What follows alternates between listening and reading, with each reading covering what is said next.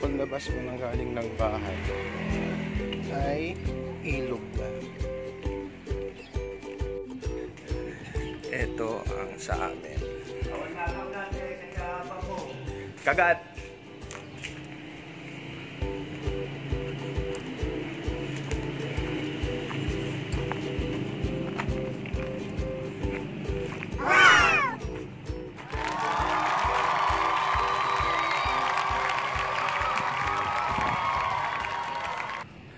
Dun sa may dulong dyan, dagat na, yung West Philippine Sea. Tapos dito sa amin, napakaganda. Kahapon kinakagatan yung curly tail ko ng maliliit na snapper. Tingnan natin ngayon. Dala ako ng hipon. Yan, so start na tayo habang maaga pa.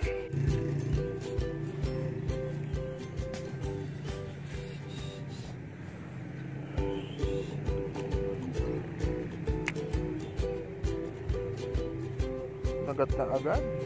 Oh.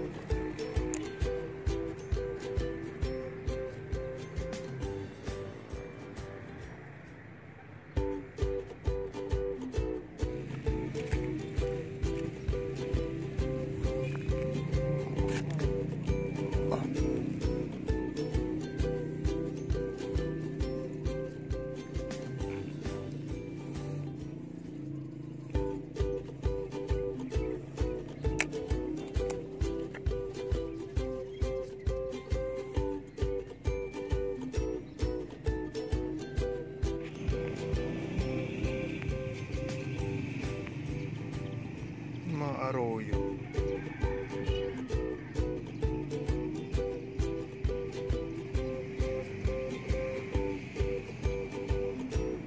Arroyo yan.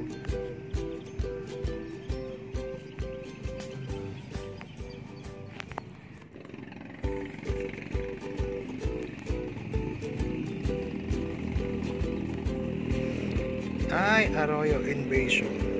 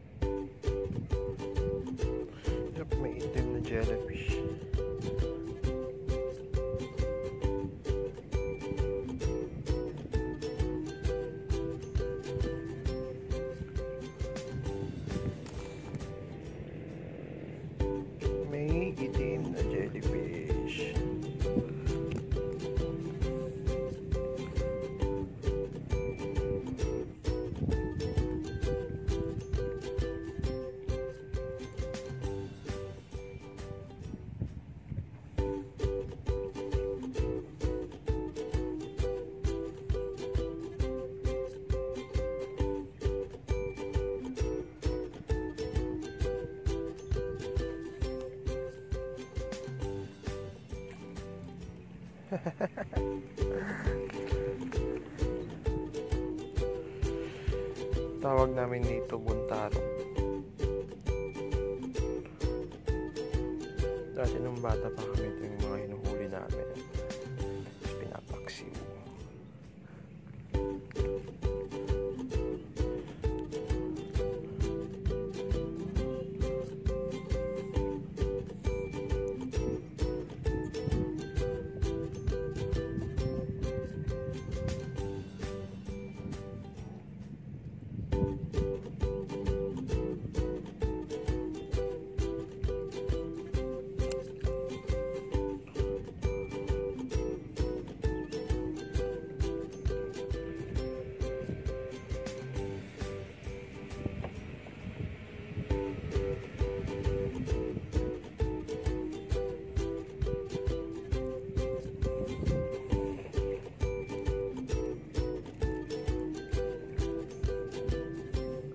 Biya. Ayaw na. Kung ano kapigit na tigiyag lang dyan, jellyfish gaya.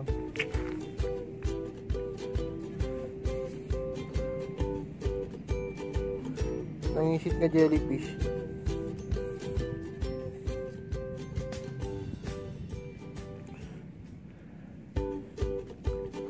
Ayaw na lang biya.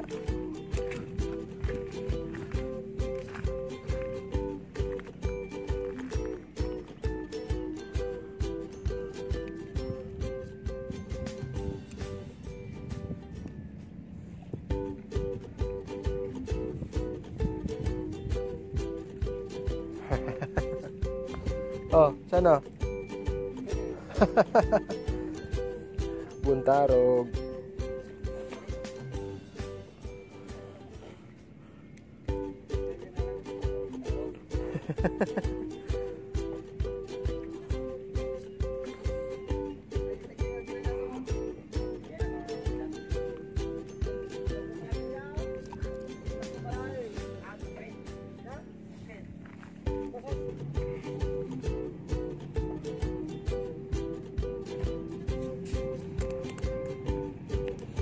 Ito yun guys, yung mga bilog-bilog na yun na parang jellyfish.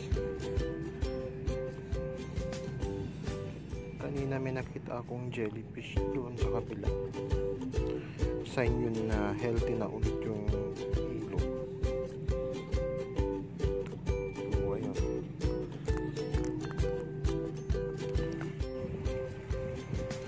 Napakaganda talaga dito sa akin. Dito naman konting lakad lang, ilog na.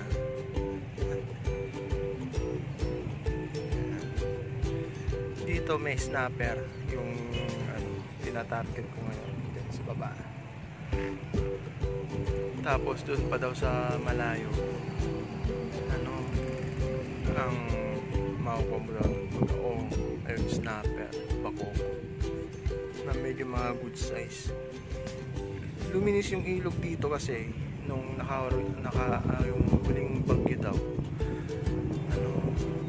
bale yung tubig dagat pumasok ulit dito sa ilog. Papakita ko kung nasaan na. Yun, yan. Kapag bumabagyo kasi nabubutas yan. Yun hanggang yan. Tapos pumapasok yung mga isda. Ngayon, kanina may nakita akong jellyfish. May nakita rin akong kapigit. Tawagin namin kapigit. Sa inyo na malinis na ulit yung tubig. Dati kasi nung huli namin punta dito, mas hindi malinis, hindi pa masyadong malinis. Buti naman naging malinis na ulit. Yan mga fish cage na yan. Yung laman yan mga bangus, tilapia at saka yung tawag hipon na kung tawagin namin ay bingalo. Daming fish cage dito.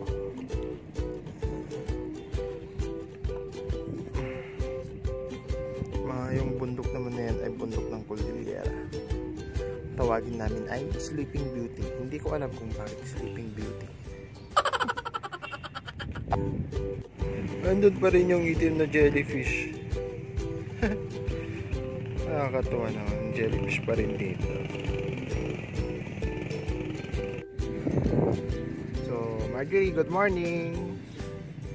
Si Marjorie ay sinusundo na ako. Hindi yan mapakali kapag hindi ako nakikita. Kala na naman yan, ang bababae na naman ako.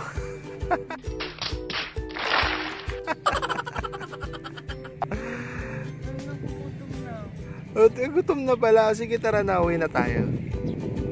Kain na. Gahan. Hindi pa nga eh. Sige na.